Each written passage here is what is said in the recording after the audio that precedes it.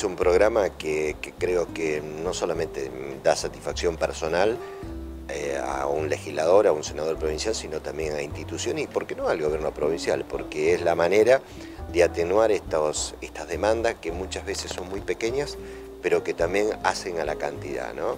Hoy, imagínense, 32 instituciones del departamento, de 16 localidades distintas, más de $500.000 de pesos entre equipamiento y aportes no reintegrables, demuestran a las claras, bueno, lo que es el departamento castellano, con 46 localidades, más de 250 instituciones intermedias de distinto nivel, sociales, deportivas, culturales, que nosotros de alguna manera u otra estamos trabajando. Y esto se ve también, este tejido de contención, este tejido social que forman las instituciones intermedias en una región, en una comunidad, que realmente creo que los incentiva a seguir trabajando con estos aportes, estos acompañamientos, ¿no? Esto es un poquito el objetivo fundamental, lo decíamos recién con algunos presidentes comunales, como el caso de Susana, donde, bueno, hay una iglesia que necesita su recondicionamiento propio de la situación climática de las inundaciones. Bueno, nosotros le hemos llegado con un aporte. Este sábado hay un evento también que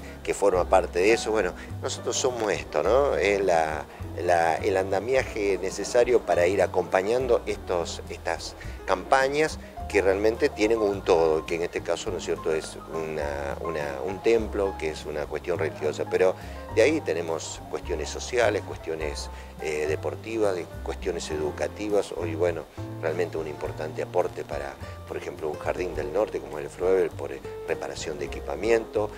La semana que viene vamos a estar visitando la escuela Paul Harris, donde vamos a estar entregando también equipamiento. Lo mismo le ha ocurrido a la localidad de Visitalia, con aire acondicionado, con equipos de sonido para la localidad de Lema. O sea, hay un sinnúmero de actividades que realmente uno nos pone muy contento de que la gente no solamente piensa en lo suyo, en su trabajo, en el individualismo, sino piensa en lo colectivo, en lo social y en lo que puede brindar, desde una institución deportiva, desde una institución cultural como puede ser una biblioteca, o desde cualquier otro lugar que realmente les sirva para la comunidad. En los tiempos que corren, normalmente, Rafaela, es una situación ejemplo. Hay una multiplicación de los esfuerzos de las instituciones. Entiendo que en el departamento debe ocurrir lo mismo. Ante un contexto nacional complejo, más necesidades que se reflejan en más demandas de las instituciones. ¿Se observan en los pedidos esto? Sí, no lo duden. Y realmente esta situación que se ha dado hace varias décadas en el trabajo público y privado que se dio en las instituciones de la ciudad, también se ha empezado a visualizar en la región.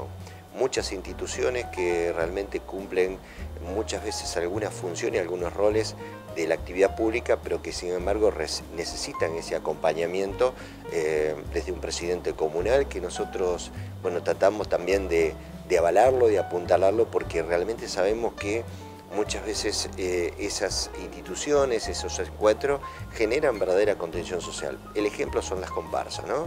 El tema del evento de los carnavales, que se ha comenzado a diversificar en todo el departamento con muchas comparsas, muchas murgas, demuestra claramente ese trabajo que muchas veces se hace silencioso durante todo un año, casi más de un centenar de personas, donde bueno, necesitan ese acompañamiento desde el punto de vista provincial, pero también desde el punto de vista local, que lo hace la comuna. Y aunque le parezca mentira, forma parte de una actividad que hace que los chicos, bueno, no estén en una plaza, no estén en la calle, sino estén trabajando y estén practicando, ¿no? Entonces, en ese aspecto me parece que lo que está planteado.